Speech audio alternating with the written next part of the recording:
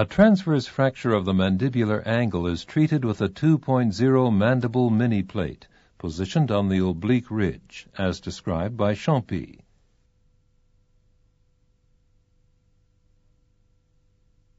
A model with a simulated skin cover is used. The objectives of this exercise are to understand the principles of load sharing across the fracture and the correct application of the 2.0 mandible mini plate at the oblique ridge of the mandibular angle. Loading across a mandible angle fracture leads to tensional forces at the oblique ridge and compressive forces at the lower border. These tensional forces can be borne by a 2.0 mandible mini plate positioned on the oblique ridge of the mandible. The compressive forces may be borne by the fracture surfaces, particularly at the lower border, provided there is an intact bone buttress. Therefore, load sharing takes place when the load across the fracture is shared between the fixation system and the fracture surfaces. Routine diagnosis of this type of fracture should include radiographs taken in two planes at 90 degrees to each other, such as a PA view and a pan-oral view. CT imaging may be used as an alternative. In a clinical situation, access to this fracture would be through an intraoral approach. In this exercise, the instruments needed are 2 bending pliers, the 1.5 millimeter drill bit with 6 millimeter stop, and the cruciform screwdriver shaft and handle. When working on a model with a simulated skin cover, surgical gloves are recommended to reduce the risk of an allergic reaction.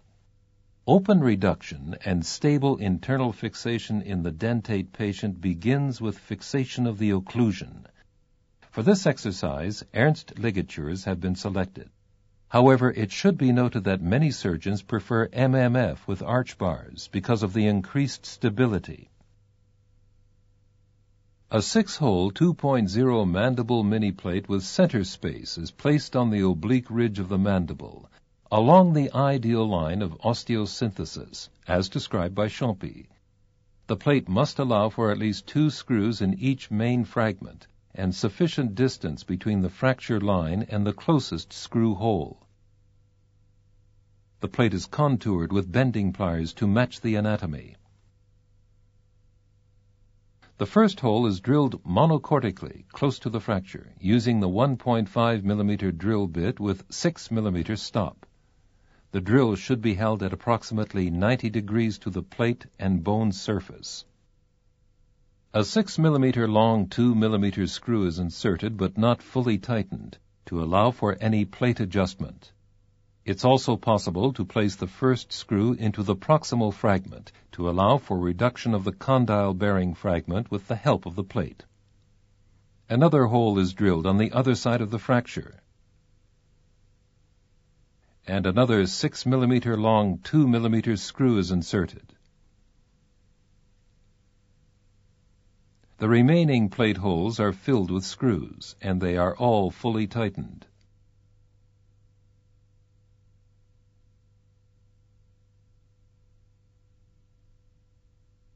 The Ernst ligatures can now be removed.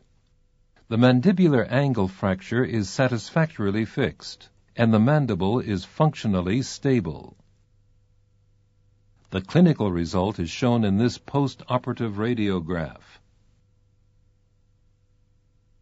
One alternative to the 2.0 mandible mini plate is a 2.0 mandible locking plate. Another alternative would be a 2.0 mandible locking plate or a 2.0 mandible mini plate placed along the lateral aspect of the upper border using transbuccal instrumentation. This exercise has highlighted the principles of load sharing between the fixation system and the fracture surfaces in a simple transverse fracture, as described by Champy. Here are the main steps once again. Reduction of the fracture and MMF with Ernst ligatures. Adaptation of the 6-hole 2.0 mandible mini plate. and fixation of the plate to the oblique ridge.